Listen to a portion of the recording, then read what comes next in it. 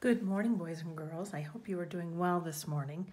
I'm going to share a book today called Caterpillars and Butterflies. And we've been talking about text features, and this book has wonderful text features.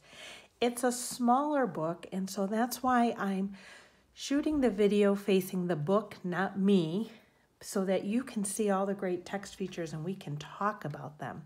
So I hope you enjoy it.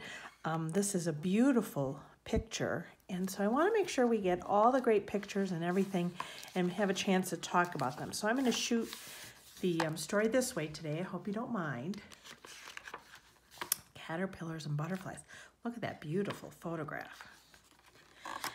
Here is our table of contents, and look at all of this great information in here.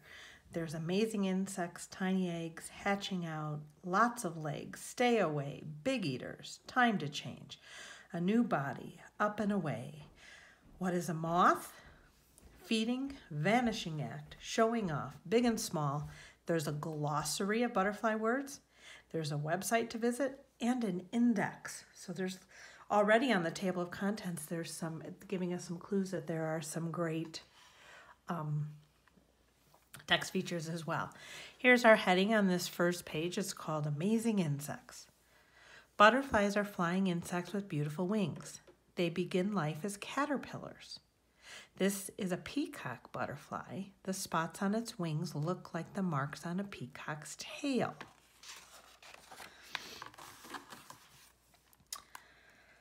Here's another heading. Look at this. Remember we were talking about those eggs, how small they are, and they're eggs on the leaf. These are a real close-up picture of eggs. And then we have different types. So there's all kinds of different ways of showing what the eggs look like here. Butterflies lay eggs on leaves and twigs. The eggs are sticky so they don't fall off. Some butterflies lay more than thousands of eggs in a few weeks. Many eggs have a thick, rough covering. A caterpillar is growing inside each egg. They will be ready to hatch in a few days. Butterfly eggs come in different shapes. Some eggs look like round pearls. Other eggs are long and thin, and a few hang like beads on a string. Did you know there are all those different kinds of butterfly eggs?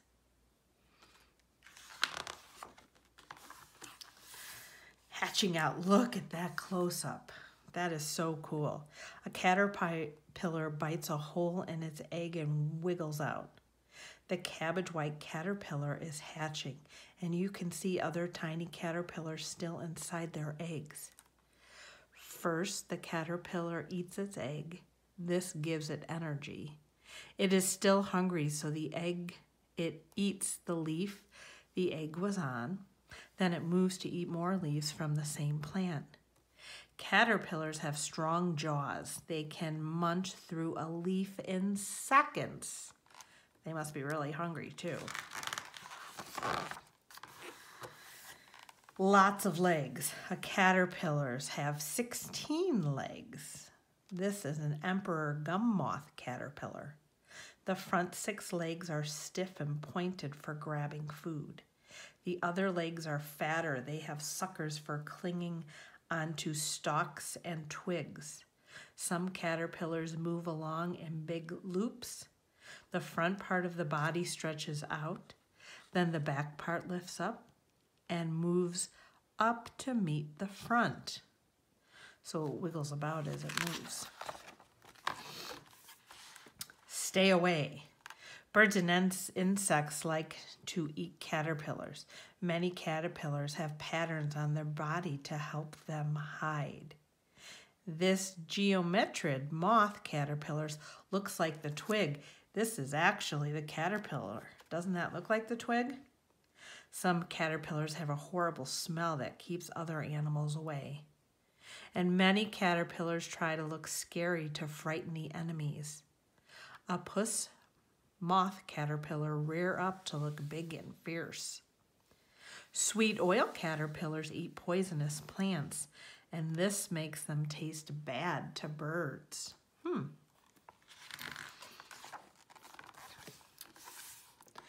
Big eaters. Caterpillars eat all the time. They find a plant they like and eat until it is all gone. These caterpillars are called large whites. They only like to eat cabbage leaves. Caterpillars soon grow so fat that their skin is too tight and starts to split. They wiggle out of the old skin, and underneath this is a new stretchy skin. This swallowtail caterpillar has a brand new skin, and it leaves behind the old skin. Most caterpillars change their skin 4 times. Each time the patterns are more interesting. And we call this leaving behind, we call that molting, and they'll do that up to 4 times. Okay, so a few of you guessed in when I posted about our caterpillars that they were getting ready to get into the pupa, but they're not quite ready yet, and this will tell you why. Time to change. Soon caterpillars are ready to turn into butterflies. First, a caterpillar finds a safe, sheltered place. It hangs upside down using hooks on its body. Its skin splits and falls off. Underneath is a new skin. The skin gets harder and harder until it looks like a case. The hard case is called the pupa or chrysalis. The pupa hangs without moving for weeks inside the butterfly is growing. Some caterpillars hide inside a rolled up leaf before they turn into a pupa. Huh, I didn't know that. So we have a heading here. We have some close-ups on this page. A new body. When the butterflies are fully grown, they are ready to break out of their pupa. You can see this butterfly's wings inside the pupa. A butterfly slowly pushes itself out of its pupa. Then it stops to rest. Its wings are pale and damp and crumpled. Butterflies have to let their wings dry out before they can fly. This monarch butterfly must wait a few hours for its wing to spread and to get stiffer. Butterflies don't grow after they have hatched. They stay the same size all of their lives. So they do all of their growing to get to this point, and then they don't grow anymore. Up, up, and away. Butterflies are always moving around. They never stay still for long. All butterflies have 4 big, wide wings. They flap all 4 wings together. The wings are covered in tiny scales. You can see them under a microscope. Some butterflies flap their wings 70 times every second.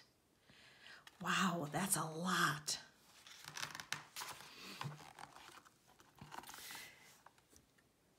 Now, this is called...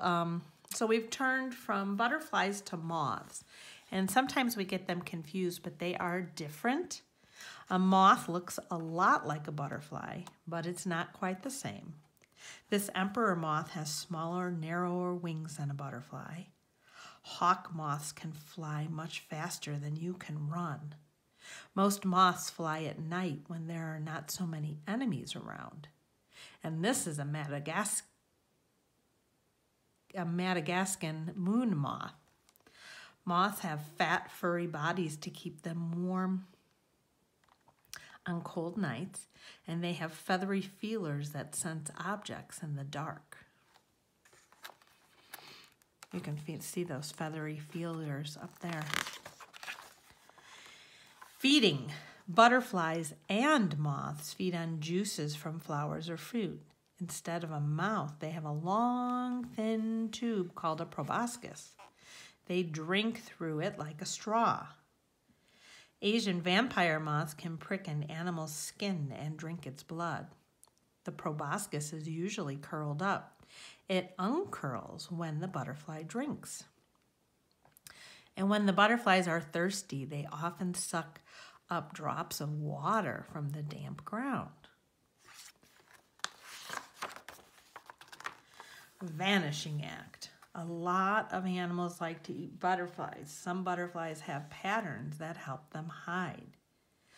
If this leaf butterfly keeps still, enemies think it's just a leaf. Glasswing butterflies have see-through wings which make them hard to spot.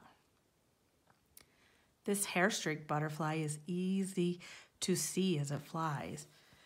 Its wings are green underneath, so it can hide when it lands. And this orange-tipped butterfly looks like the flowers that it feeds on. So they are very good at camouflaging themselves. Showing off. Some butterflies are poisonous, so they don't need to hide from their enemies. Bright markings on this swallowtail butterfly warn animals that it tastes bad. Some animals have big spots like eyes on their wings to make them look scary. These butterflies both look poisonous to animals, but the one on the left is harmless. It copies the poisonous butterfly's patterns. This moth has a fat body and small wings. Enemies think it is a bee and leave it alone. Big and small. Butterflies and moths come in all shapes and sizes. The Atlas moth are the biggest moths in the world. Each of their wings is wider than this page of the book. And that's pretty wide because this book is pretty small for a book, but that would be a pretty big butterfly, guys. The smallest butterfly is called the pygmy blue, and this is its real size. Look how tiny that guy is. It's almost as big as my fingernail is.